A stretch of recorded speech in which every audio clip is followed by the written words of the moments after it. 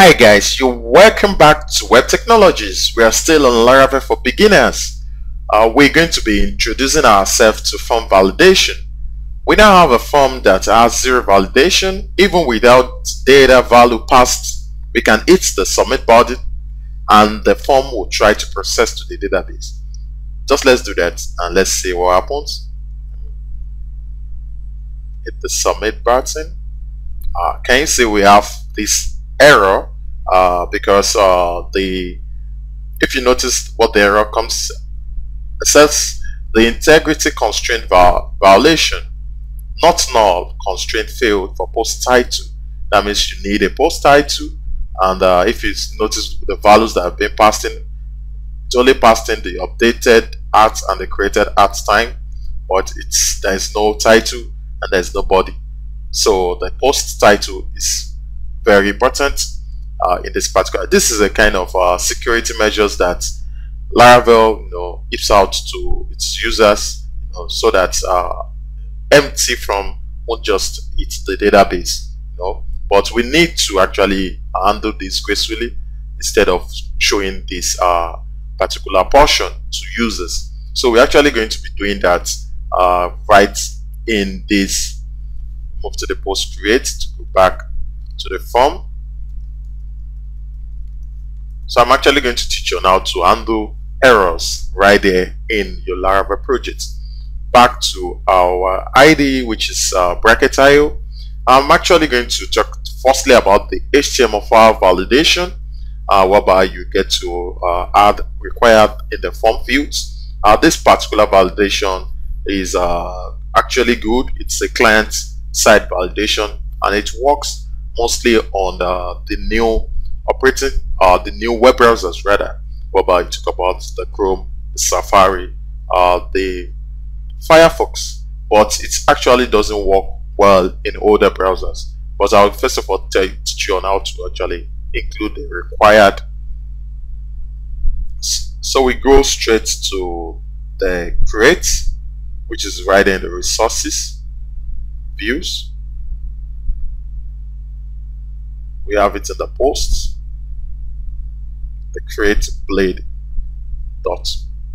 .php. So we're actually going to include the required field right there, required, and also in the text area we have the required. Save this. Go back to the browser. Let me do a refresh.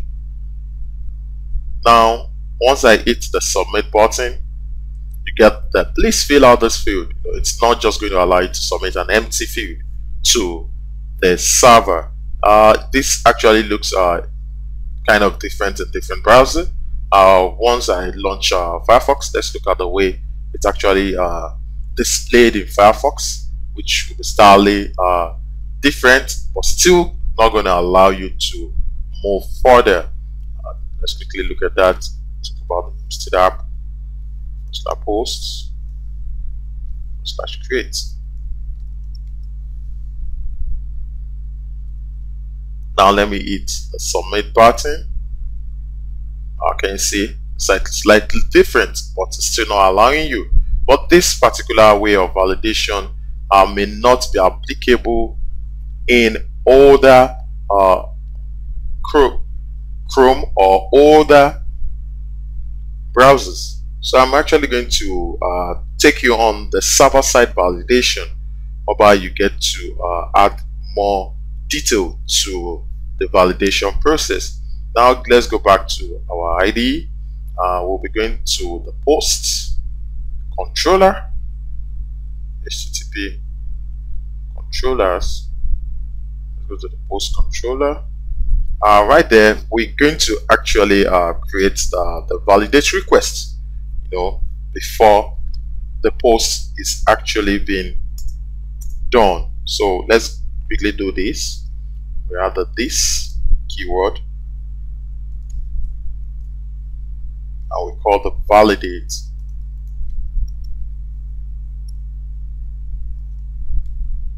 Now we pass in the requests. method, comma, and we open the column, the brackets over this way, close it right there. Now we're going to have the title.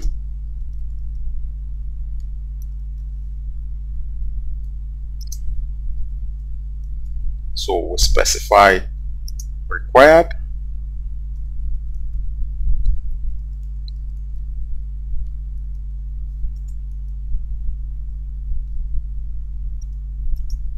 We're going to have the body.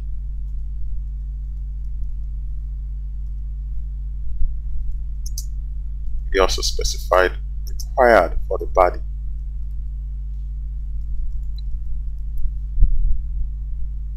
That's fine. So we save it right there, and we go back to the create blade to take away the required. So that's actually going to use the server side validation.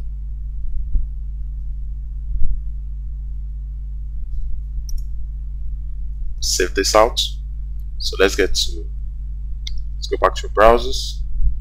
Let's refresh. Click on submit.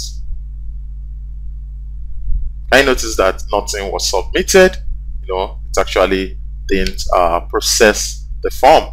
Now we need to actually catch up the error so that we're actually going to see what happens. Once a user just presses submit and nothing comes up, it might think something else is happening. But we need the errors message to pop out gracefully to the user, so that the user will particularly know which portion of the field or which portion of the input or text area that triggers an error and what to do to fix those errors. So we'll go back to our text editor. Now we're going to create a sort of form error field right in the create.blade, which is over here. First of all, let's wrap this button with the div class. I'm gonna do it this way. Div, give the class, give a form group,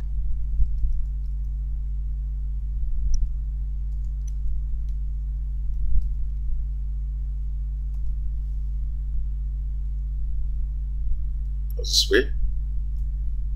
Now the corresponding closed div will actually be sitting somewhere here. That's fine. Tab. Now let's create the errors. We're also going to have a form group. Give it div. Actually sits right inside the form. Let's give it a class.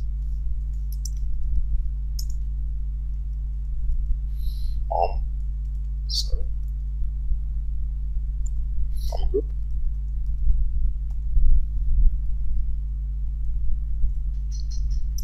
That's cool. Now we're going to pass the class for the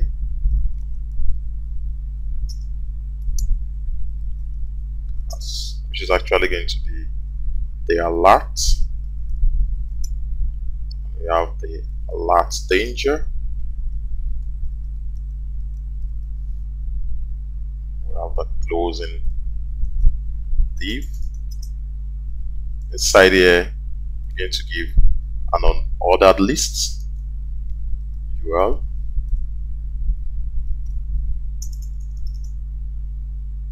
Right inside the unordered list, we have the for each to actually look through the error callback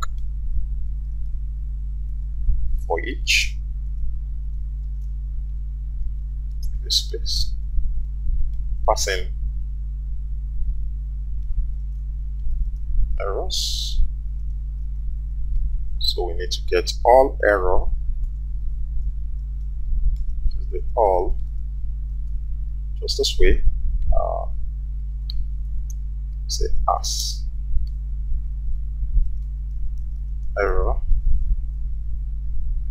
It's fine with that. Let's add the end for each.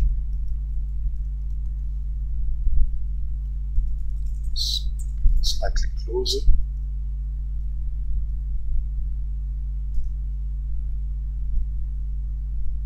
So we're going to have a list, and inside the list, create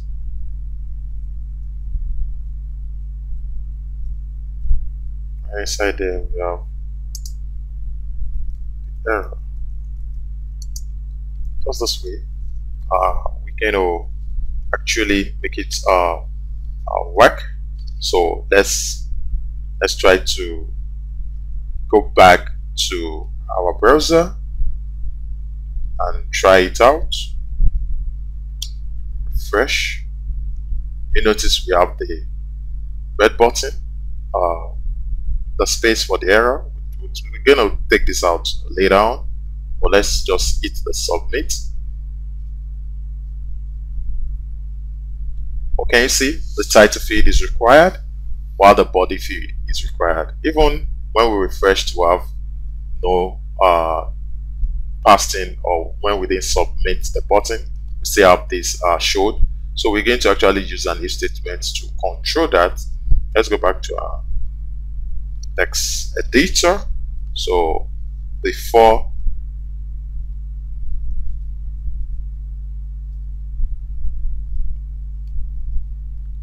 let's do that quickly. We need to add an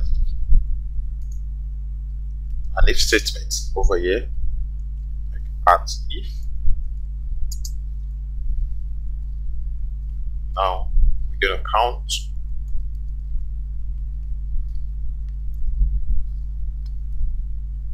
pass the errors.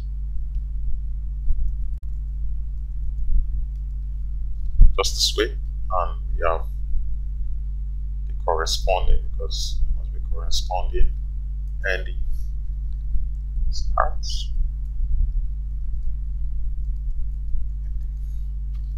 Just this way. So let's create an indentation.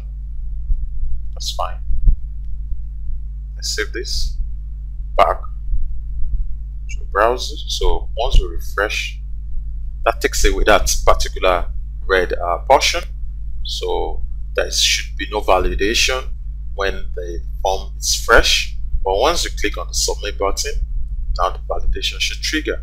So you can see this. We have the title field is required, and the body field is also required. So you can actually tweak this. Maybe probably you want to actually make this be in a different file entirely. Probably you can actually cut this out. Cut it out. You create a view for it. You move back to the posts. You can actually have it as or add it in the layout. Let's add it in the layout. Call it new file errors dot blade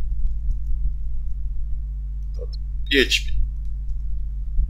So we did this way, paste it right there, and you now need to include this right inside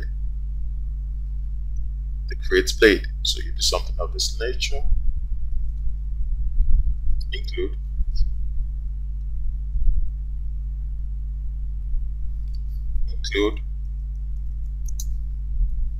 now call on the layout. You need to pass single quote layouts dot errors. Just this way. Save it right there. Layouts.